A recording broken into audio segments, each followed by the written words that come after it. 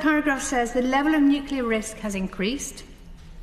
There is a danger that misunderstanding, miscalculation or mistakes could lead to the use of nuclear weapons. How utterly, utterly depressing. It seems that, as others have said, the world is almost out of control now, and we are not taking into account just how powerful these weapons are, because they are weapons of terror, and their use is the greatest crime against humanity. And the supposed justification for nuclear weapons is the doctrine of mutually assured destruction.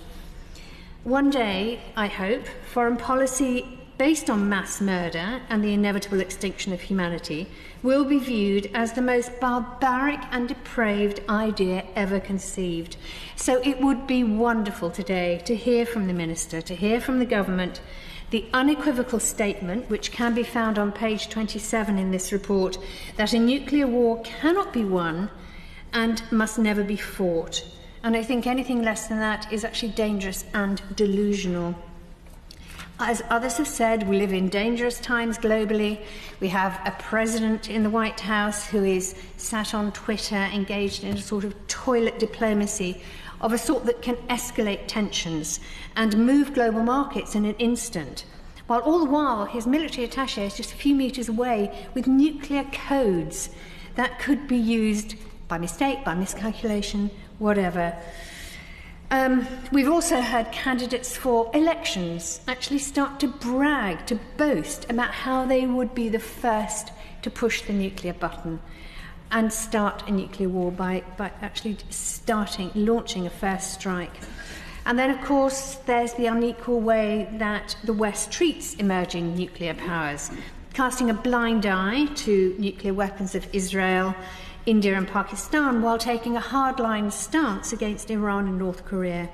And all the while, the non-nuclear countries who signed up to the Non-Proliferation Treaty must be feeling cheated that nuclear countries aren't holding up their end of the bargain to progressively disband our nuclear arsenal. Instead, we're renewing trident and expanding nuclear arsenals. The UK government must deploy its full diplomatic force in this area, treating nuclear disarmament as one of our top priorities on the international stage. The Select Committee's report sets out a credible roadmap with which the government could take forward this idea and should adopt in full. In particular, the Foreign Secretary should take a leadership role in this area and represent the UK in international negotiations on nuclear disarmament. And as a nuclear power, we should actually be clearer about our doctrine, ending the strategic ambiguity in favour of a no first strike policy and encouraging that as the global norm.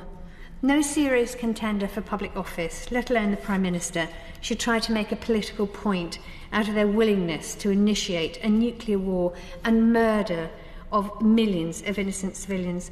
We must strive towards a nuclear-free world where the capability to kill every human being on Earth in a matter of moments is consigned to the dystopian nightmares where they belong.